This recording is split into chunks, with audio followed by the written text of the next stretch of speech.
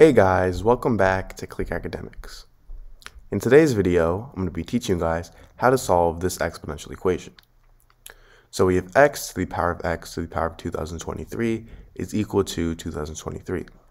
And I actually have two methods to solving this problem. So the first method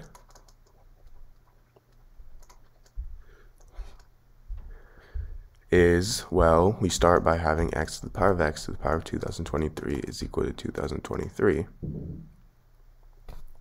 Now I'm going to set x to the power of 2023 equal to the variable y.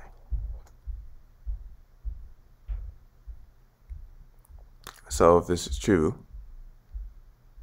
then I would have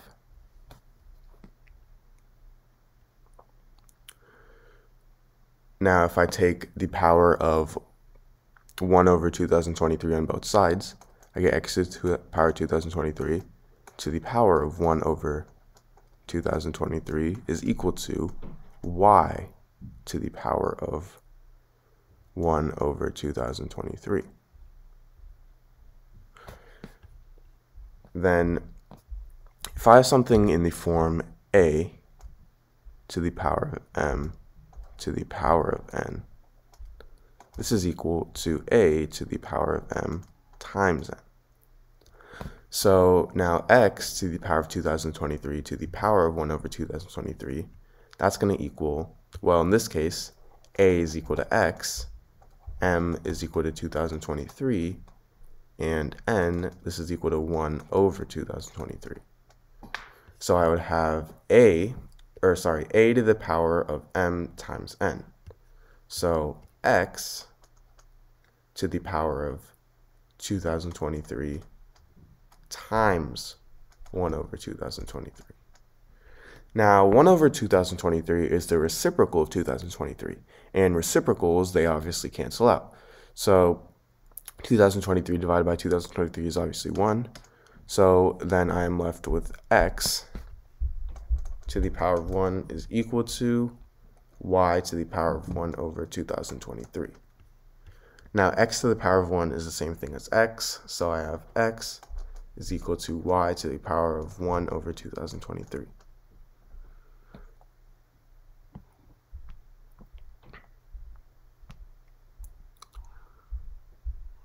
Alright, so now that we have our value for x, well, remember how our original equation was x to the power of x to the power of x to the power of 2023 is equal to 2023. And remember how we set y is equal to x to the power of 2023. So now if y is equal to x to the power of 2023, then we have x to the power of 2023 right here. So I'm going to replace that with y. So now I have x to the power of y is equal to 2023. Now remember, this is equal to y to the power of 1 over 2023. So if this is true, now I can replace x with y to the power of 1 over 2023, and then I have this to the power of y, which is equal to 2023.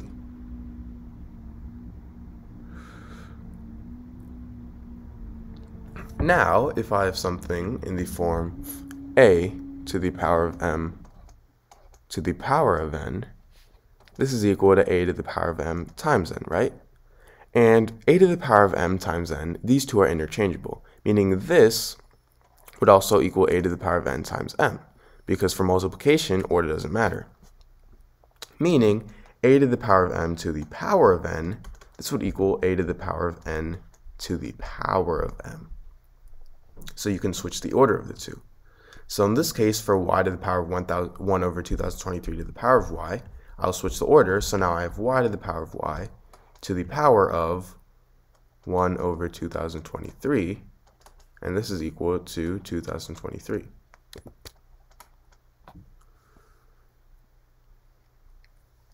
Now what I'm going to do is I'm going to take the power of 2023 on both sides. So I have y to the power of y to the power of 1 over 2023 to the power of 2023 is equal to 2023 to the power of 2023. Now remember, if I have something in the form a to the power of m to the power of n, this is equal to a to the power of m times n. So this would equal y to the power of y to the power of 1 over 2023 times 2023. And this is equal to 2023 to the power of 2023. So then these two would cancel out. So then I would be left with y to the power of y is equal to 2023 to the power of 2023. Now, if I have something in the form a to the power of a is equal to b to the power of b, then this means that a is equal to b as long as b is greater than or equal to 1, which in this case, b is 2023, which is greater than or equal to 1, meaning y is equal to 2023. However, we are not done yet because y isn't what we're solving for, we are solving for x. And remember, we set y equal to x to the power of 2023. So if y is equal to x to the power of 2023, and if y is equal to 2023, then I have 2023 is equal to x to the power of 2023. Now I can take the power of 1 over 2023 on both sides. So now I have 2023 to the power of 1 over 2023 is equal to x to the power of 2023 to the power of 1 over 2023. So then these two cancel out, and I would be left with 2023 to the power of 1 over 2023 is equal to x. Now I have a second method to solve this problem.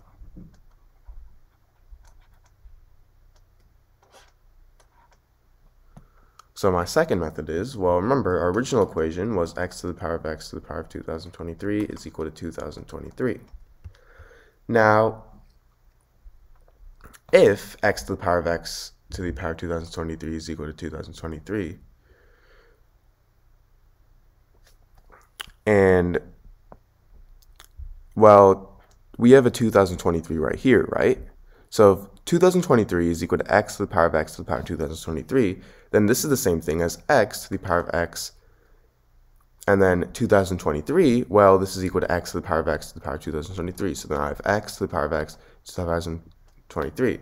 And then I would have to replace 2023 again with x to the power of x to the power of 2023.